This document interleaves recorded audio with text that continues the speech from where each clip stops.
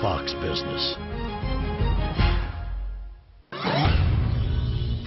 A Fox Business alert. The last 5 years of home sales reports were all wrong. In fact, the home numbers were actually worse than the so-called experts said they were. Here's another Fox Business alert. Anyone who's tried to buy or sell a home already knew that. Just like folks already know there is inflation, even though the government insists there is not. Don't real people know the real deal by living in the real world without listening to all the experts? We welcome our power players, Rob Basso, Connie De Groot, and Todd Wildman. Todd, it just makes me furious sometimes when I hear these so-called experts that go through all this rigmarole, spend all this money, some of which is ours, finding out stuff that turns out not to be true later on. Oh, exactly. And then you have either Congress or some other experts, do a policy that's just foolish and hurts in the long run. And people realize things are not that good, and they're not getting better markedly.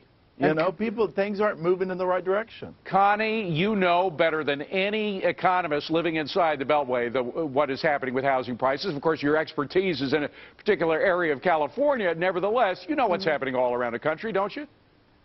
Yeah, pretty much. What has been the problem with like existing home sales and a lot of these reports that come out, they always reflect things that have happened, what buyers have been thinking many months ago. So when you're listening to it, I even have to remind myself of that when you get these numbers positive or negative, you always have to remind yourself that that's what buyers were thinking or willing to do many months ago. And the last several years, there's been a lot of stuff going on nationally and internationally, so a couple months means a lot. And it changes buyer activity. So it's been misleading and somewhat confusing. And Rob, we, the taxpayers, are screwed twice. One, we usually pay for these studies. And two, a lot of money is allocated from tax dollars because of these studies. You know, we've had all kinds of plans to save the housing industry. That involves millions of dollars, and they base their plans on bad numbers.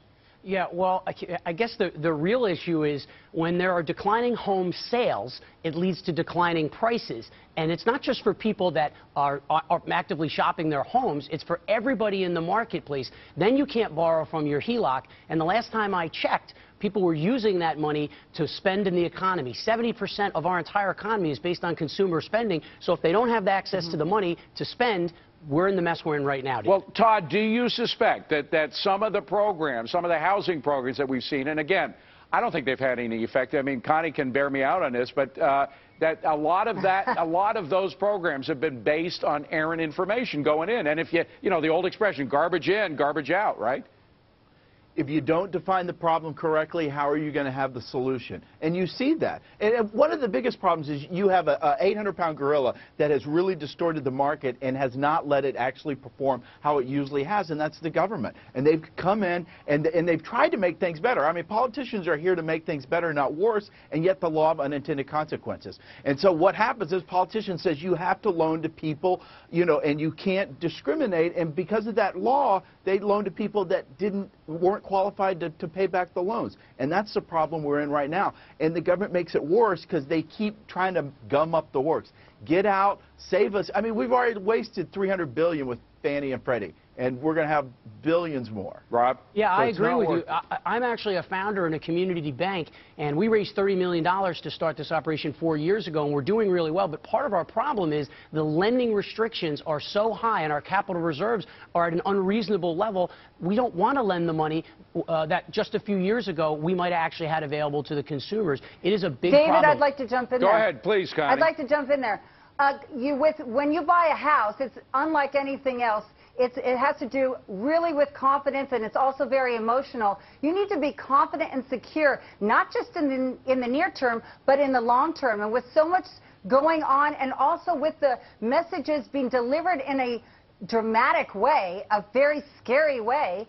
It was just a couple years ago that we had the housing collapse and we had the bank situation, and people are still going through this. It doesn't take much but just double dick or, oh no, we're going to have another problem again, for people that were willing to write an offer, which I have personally experienced, to say, you know what, housing is going to dip again, I'm just going to wait until next year. And that's what I live with every single day, that people are listening to this bad news over and over again, and it's delivered in a dramatic manner, and so it scares people. But Rob, the fact is that the news probably was worse than we thought it was because these stats weren't right. The news was significantly more worse. I actually just heard a speech by a candidate for president, Newt Gingrich, and he actually gave a speech at the Rotary Club.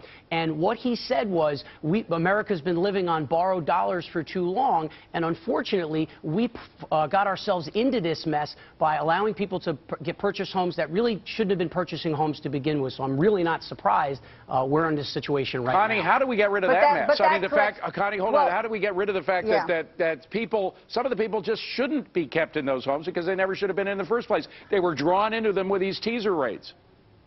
Yeah, well, that was unfair. That was unfair that, you know, it used to be that if you didn't qualify for a loan with normal standards, that the bank or the lender would just say, I'm sorry, we're not going to do this for you. But we totally threw that rule book out the window, and we gave loans to everybody thinking that this was going to be a great thing for them. And what did we do? We let them stay in that home for a short period of time, and then they lost it, and their family was uprooted, and they were, you know, somewhat humiliated, and now they, you know, I mean, we didn't do anybody a favor. Todd, and I don't want to put all the blame. I don't want to put all the blame on either the bankers, the real estate people, or even the folks in Congress. The Federal Reserve Board kept those rates so artificially low for so long that it put people in the illusion that they could afford these homes, right? Oh, exactly. Oh, there's multiple fathers and mothers to this crisis. Yeah. Not only the Fed keeping the rates low, Congress stepping in and making bad laws and making people make loans to people that couldn't repay it, people taking out loans that they knew they couldn't repay, people doing liar loans and filling out wrong paperwork. And all of this the was blame based, is everybody. All of this was based on some garbage information, as we now find out. Guys, we've got to leave it at that. Todd Wildman, Connie De Groot, Rob Basso, good to see you all. Thanks for coming.